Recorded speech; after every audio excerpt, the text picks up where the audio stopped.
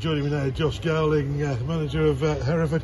Josh, what a performance from Hereford. How didn't you come away with something out of that game? I have no idea.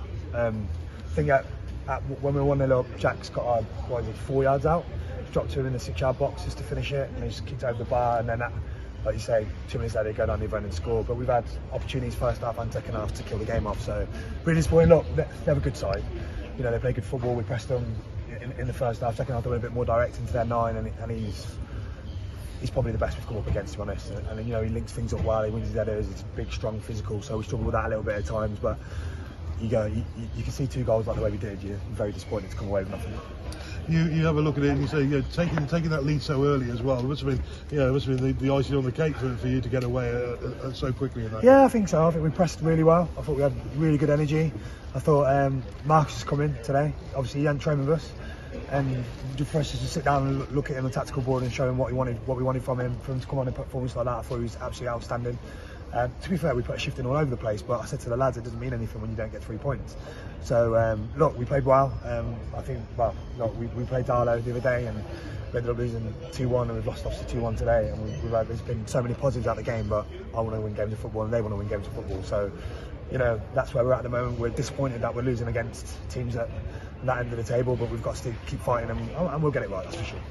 You look at the overall winning goal, and you know, it's come off somewhere last week, and any other day it could have gone anywhere else. It's like an own goal, isn't it? I think Jordan's put it in, hasn't he? So, but I mean, the first one was the one for me. We switched off from the corner.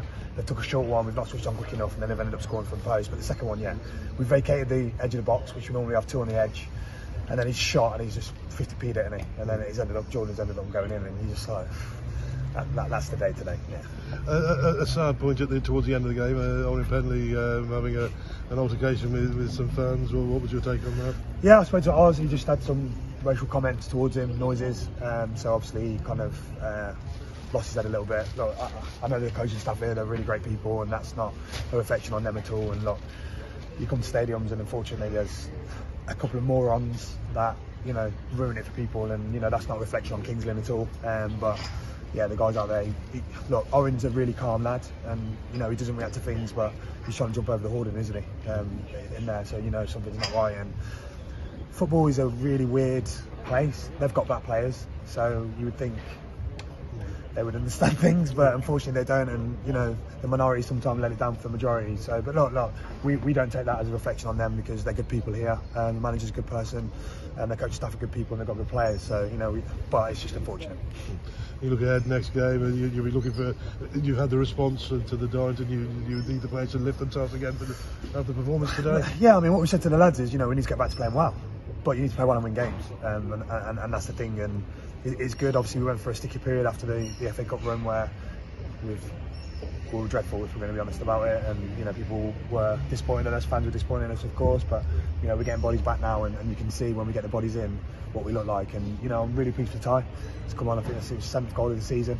Great finish as well, and that was off us pressing and working hard. So, but we need to get back to winning games of football, and that's the key thing. And it's been 2 moments in 2 games. So it's been 2 moments at Darlow, 2 moments here where we've switched off, and it's cost us. And when you're playing against the teams at the top, they'll punish you, and unfortunately the last 2 games we've been punished. Josh, thank you very much. Cheers, thank you.